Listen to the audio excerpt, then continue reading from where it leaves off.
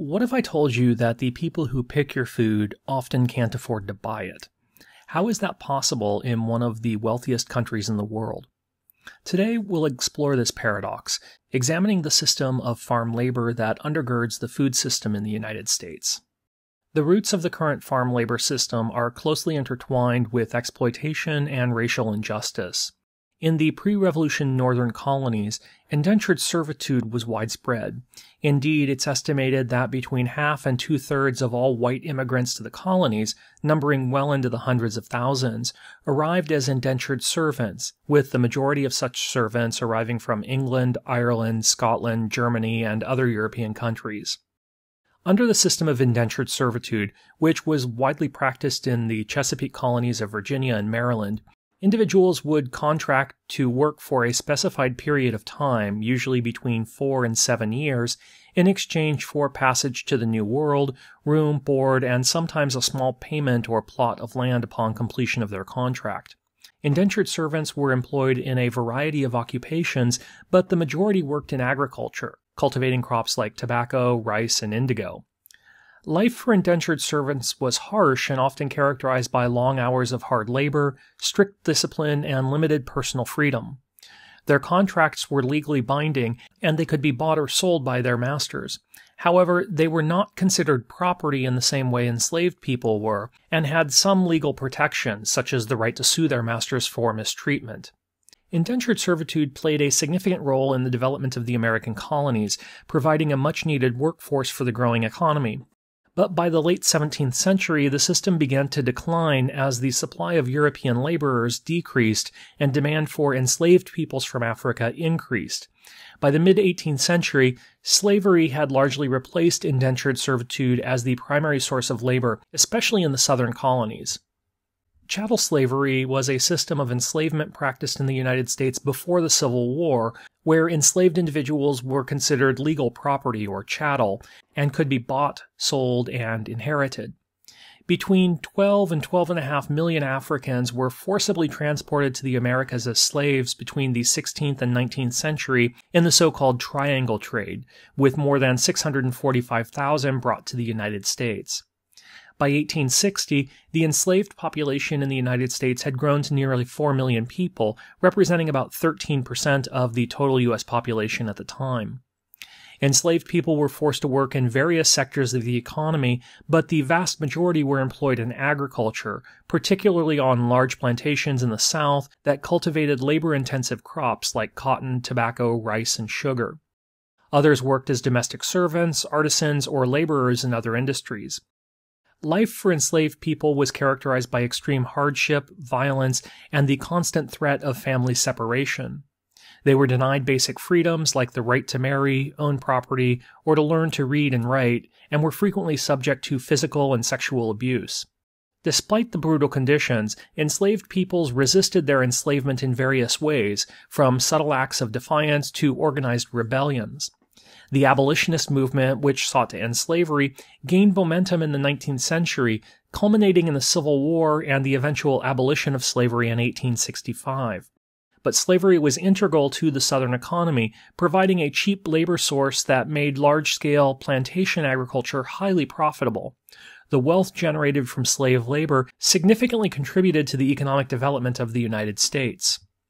After the end of the Civil War and the passage of the 13th Amendment, sharecropping replaced slavery as the primary system of agricultural labor in the southern United States. Under sharecropping, a landowner would provide a sharecropper with land, housing, tools, seed, and other supplies in exchange for a share, usually half, of the crop harvested at the end of the season. The sharecropper would then use their portion of the crop to pay off the debts incurred for the supplies, often leaving them with little or no profit. All told, about 1.5 million people worked as sharecroppers, about 1/3 of all Southern farmers, with the vast majority of them being African American. This system perpetuated a cycle of poverty and debt. Landowners often manipulated the system to their advantage, charging high rates of interest for supplies and underpaying sharecroppers for their crops. This kept sharecroppers in a perpetual state of debt, making it difficult for them to accumulate wealth or escape the system. It also had obvious racial overtones. Landowners who were predominantly white held significant power over sharecroppers who were mostly black. This power dynamic reinforced existing racial hierarchies and limited economic opportunities for African Americans. Furthermore, discriminatory laws and practices, such as the Black Codes and Jim Crow laws, further restricted the rights and freedoms of African Americans, making it difficult to break free from the cycle of poverty. It trapped them in a system of economic dependency and limited their social mobility. While it initially provided a way for newly freed slaves to work the land and support their families, it ultimately became a tool for maintaining white supremacy and perpetuating racial inequality. A variety of factors contributed to the decline of the sharecropping system. The Great Depression devastated the agriculture sector, leading to falling crop prices and widespread poverty. This drove many sharecroppers to abandon their farms and to move north in search of better jobs and living conditions as part of the Great Migration.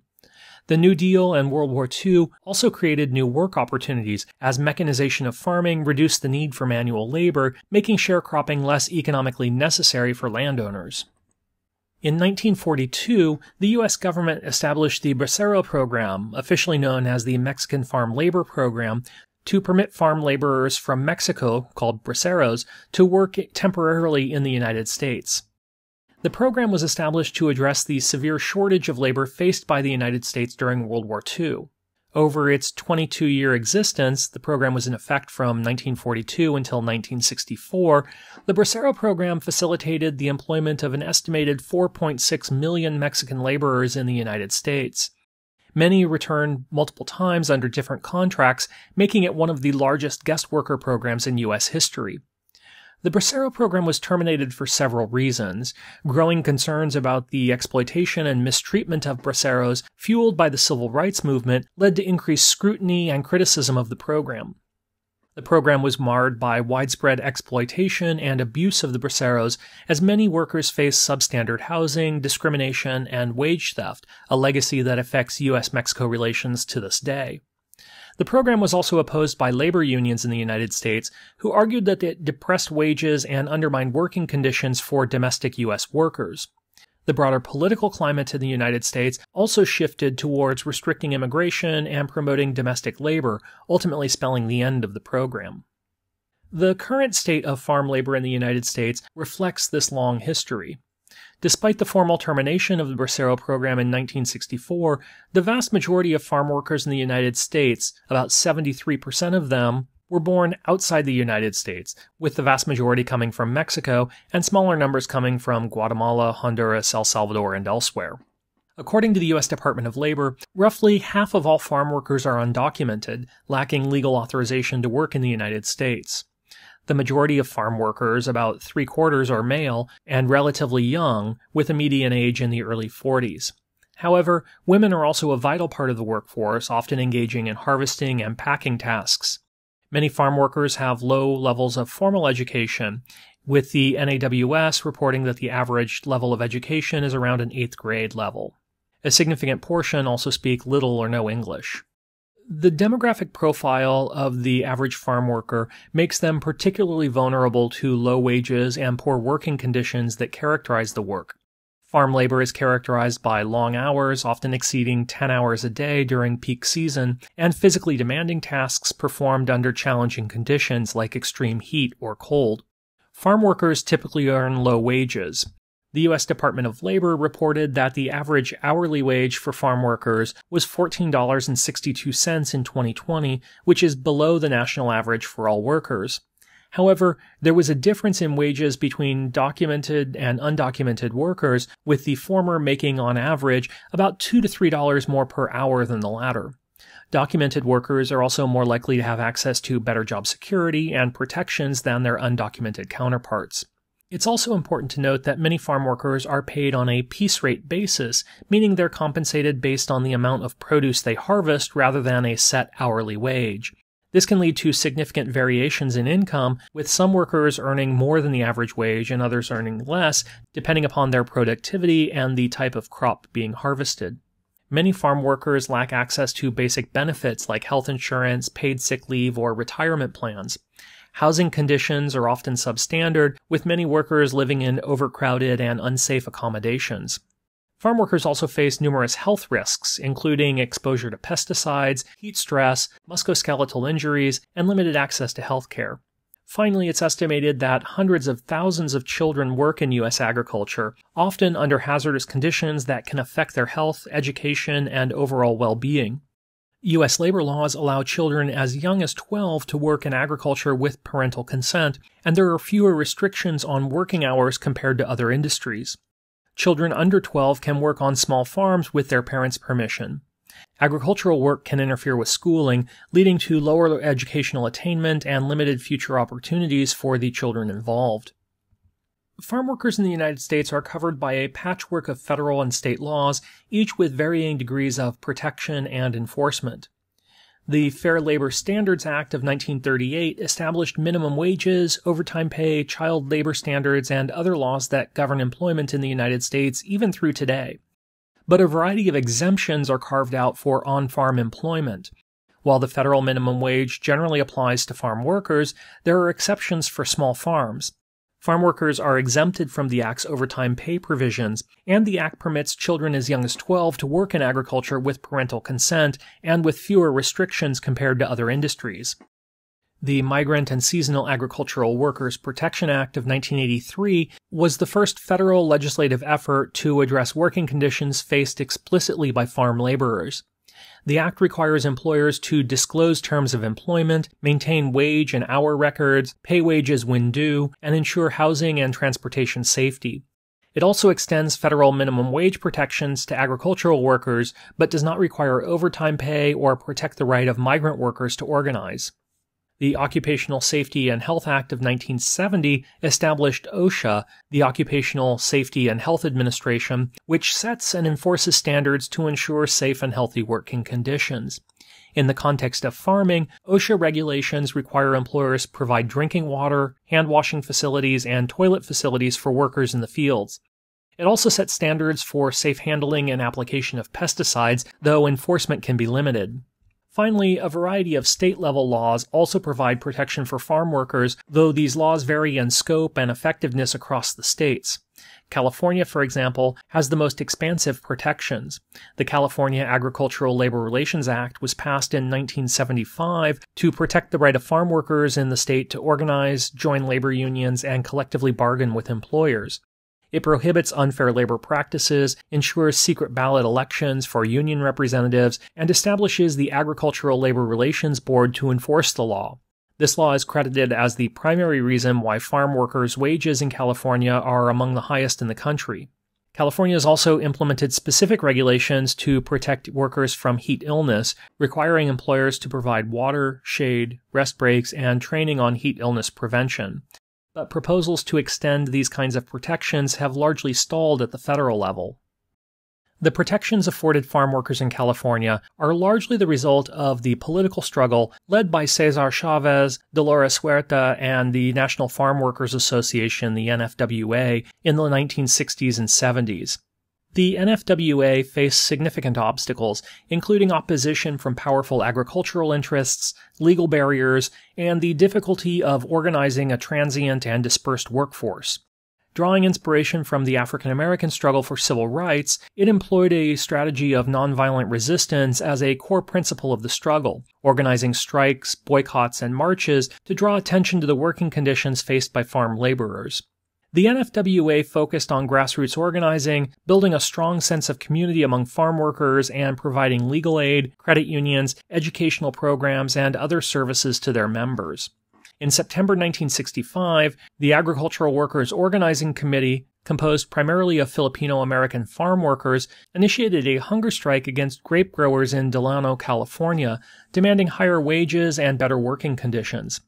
Led by Chavez and Huerta, the NFWA joined the strike shortly after its start, marking a pivotal moment in the farm labor movement. The strike gained national attention, particularly through the use of a nationwide boycott of table grapes. The boycott appealed to customers' sense of justice, urging them to stop buying grapes until the workers' demands were met. It also garnered support from various sectors, including civil rights organizations, religious groups, students, and labor unions, with prominent figures like Robert F. Kennedy and Martin Luther King Jr. voicing their support for the farm workers' cause. After 5 years of struggle, the UFW achieved a major victory in 1970 when grape growers agreed to sign labor contracts, marking the first time that farm workers had successfully negotiated collective bargaining agreements with agricultural employers. The persistent efforts of the UFW also led to the passage of the Agricultural Labor Relations Act, which granted farm workers in California the right to unionize and bargain collectively. The success of the UFW inspired other labor movements and brought national attention to the plight of farm workers and influenced subsequent labor policies and reforms aimed at improving the conditions of agricultural workers. The struggle of the National Farm Workers Association has been picked up by several contemporary groups. The Fair Food Program, led by the Coalition of Inequality Workers, the CIW, has created a partnership with major food retailers to ensure fair wages and safe working conditions for farm workers. The Fight for $15 in Agriculture is campaigning to raise the minimum wage in the farm sector to $15 an hour. It's part of the broader Fight for 15 campaign, a nationwide campaign to increase the minimum wage in all sectors across the economy. But one of the major criticisms of the local food movement has been its consumer-centered focus and its prioritization of environmental issues to the exclusion of labor standards and social justice. And yet, our contemporary food system is heavily dependent on farm workers. While grain crops and oilseed, crops like rice, barley, and canola, are highly mechanized, permitting modern machinery like combines and harvesters to mechanize most farm operations and permit growing with minimal manual intervention, others are far more dependent on farm labor. Fruits and vegetables are among the most labor-intensive crops, often requiring manual planting, harvesting, sorting, and packing due to their delicate nature. For crops like strawberries, apples, tomatoes, lettuce, and grapes, farm labor is essential. Indeed, it's estimated that 50 to 70% of the production of fruits and vegetables relies on manual labor. Many specialty crops like nuts, berries, and herbs also require significant manual labor for harvesting and processing. Harvesting almonds and pistachios, for example, often involves manual shaking and collecting, while berries like blueberries and raspberries are typically picked by hand to avoid damage. Similar to fruits and vegetables, specialty crops have a high reliance on manual labor, potentially ranging from 60 to 80% of activity depending upon the specific crop and region. Overall, according to the USDA, hired labor accounts for about 13% of total input costs in agriculture on average, but this number is much higher for specialty crops like fruits and vegetables, where it can exceed more than 1/3 of total costs. This highlights the essential role that farm workers play in feeding the nation and underscores the importance of ensuring fair wages and working conditions for these workers. But that's it for now. Please leave any questions you have in the comments section below, and as always, thanks for watching.